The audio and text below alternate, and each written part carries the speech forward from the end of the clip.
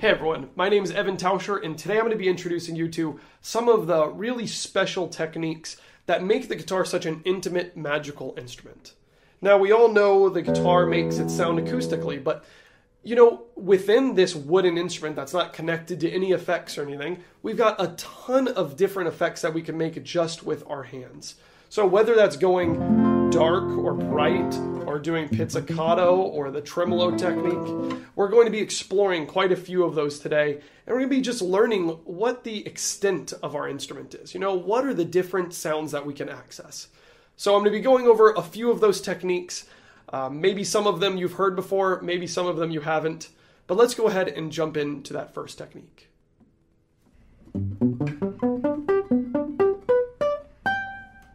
First up is pizzicato. Pizzicato is a technique that we borrow from the other string instruments, like violin, cello, and bass. Now, when they pluck with a single finger on their instruments, it makes a really short sound because typically they need a bow to keep that note sustained. Well, for us, when we pluck a single note on the guitar, it sustains. So we sort of mimic this technique that other string instruments use by placing our palm down here at the bridge, or for those of you that play other styles, it's like palm muting. It's very similar in a way, except we're going to be using our thumb, right? Not a pick. So what I do is I actually rest my right hand over here on the bridge, and then I roll my hand over like this to where my thumb is coming closer to the soundboard of the guitar so that I'm not muting too much of the string. If I do this technique and I start on the string, it'll sound like this. You hear almost no pitch. One of the things you'll notice here is I'm not actually plucking with my thumbnail. I'm plucking really in the center of the flesh of my thumb. So I'm moving the string as much as possible, trying to pluck it as loud as possible, really, because if I don't pluck it loud enough, you can hardly hear the effect. So I'm just outlining a G major chord here. You can experiment with just those first three notes. G, B, D. It's the 3rd fret, the 2nd fret of the 5th string, and then the 5th fret of the 5th string. But if you want to take it up, you can try it out on all of those notes. Next up is tremolo.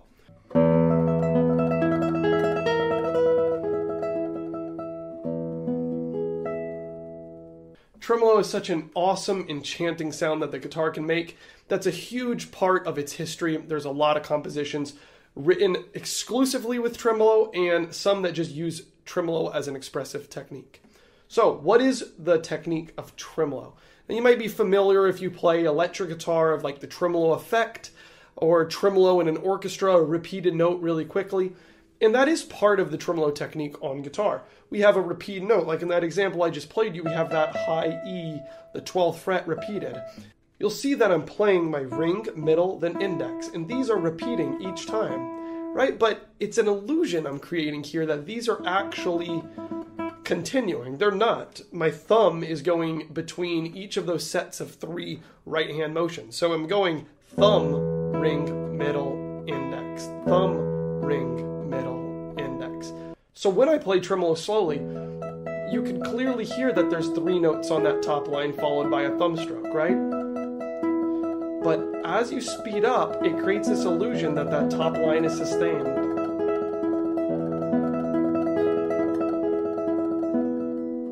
So actually, it's this illusion that we're after, that we have 2 lines going at once, and it makes it such a cool technique to use because you can basically play any chord and create a melody out of it that sounds like 2 instruments are playing. So here's a few basics on how to get started with this technique. Let's just pick 2 notes. With our thumb in our right hand, we're going to play this E on the 9th fret of the 3rd string, and then this E on the 12th fret of the 1st string.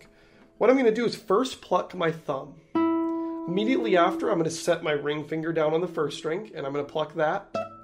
And then I'm going to pluck my middle finger, and then I'm going to pluck my index finger. And then I'm going to come back and replant my thumb on that 3rd string. Right? So we're going to go thumb, ring, middle, index. And you'll notice that I'm preparing each finger on the string before I actually play so that I'm making this as efficient as possible. There's no excess time between each one of these notes. That way, when I start speeding up, my hands are efficiently moving and not flying out wildly, right? Okay, I hope that gives you a good start to tremolo. Let's go ahead on to the next technique.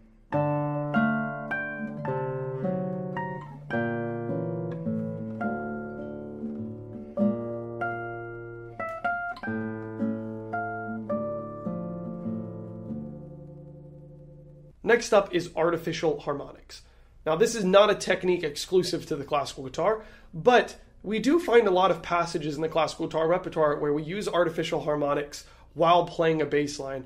Similar to natural harmonics, we're going to be finding places on the string that work with the overtone series, whether that's the octaves or elsewhere, and we're going to be making that sound. We're going to be touching with our finger right on the metal fret.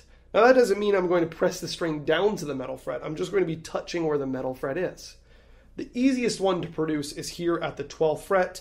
And actually, if I miss that metal fret and I play here, it's very quiet. If I get right on top of it, it sounds really clearly. So what am I doing in the right hand? Well, there's a lot of different ways to do it. But what I really prefer to do is touch with my index finger right at that 12th fret, right? I'm right on top of that metal fret. And then I'm touching that with my index finger. And then with my ring finger, I am plucking the string as far away from that other finger as possible. Because if I pluck it really close, I can't really move the string that much. Watch this. I'm actually going to spread as far away as possible so that I can get a really good sound. Right? You'll notice the further away I get,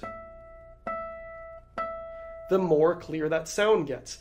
Another simple way you can practice these artificial harmonics is similar to how we practice it with tremolo, is through a simple little scale, right? To create a nice melody. If this creates an E right at the 12th fret, if I fret on the first fret here of the first string, that's going to create an F. Now, if I try to do the harmonic in that same spot on the 12th fret, I'm going to get no sound. So I actually have to move it up to where there's a perfect 12 frets from there. So instead of playing on the 12th fret here with my first finger in the right hand, I'm going to move to the 13th. So I'm going to play E, F, G, F, E. I hope that gives you a nice start to artificial harmonics, and let's go ahead and go on to the next technique.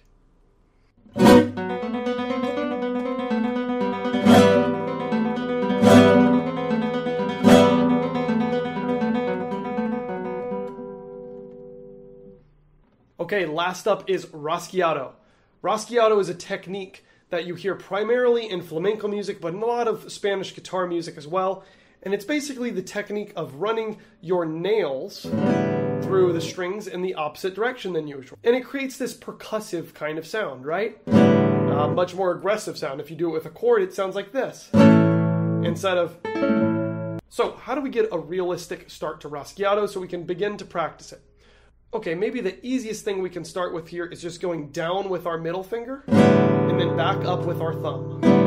Now, notice I'm not doing this. I'm not moving my arm here. I'm just turning my wrist like it's a doorknob that I'm opening, right? I like to imagine that. So it's my wrist turning here. It's not my arm going up and down. Otherwise, I would have to really throw my arm back and forth in order to get it fast enough. So I'm doing this.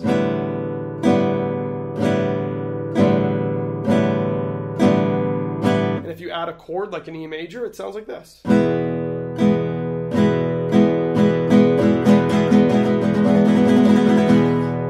And you can get it quite fast, even just doing a simple up-down motion.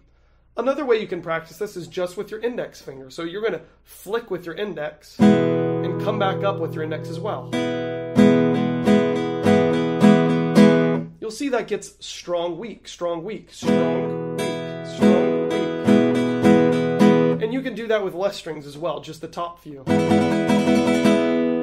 Another pattern you can do is a simple triplet pattern where you go up with your thumb, down with your ring, down with your index, and when you go down with your index, you also twist that doorknob, right? So that your thumb is back here at the bottom, and then you come back up with your thumb. So it's 1, 2, 3, triple, triple.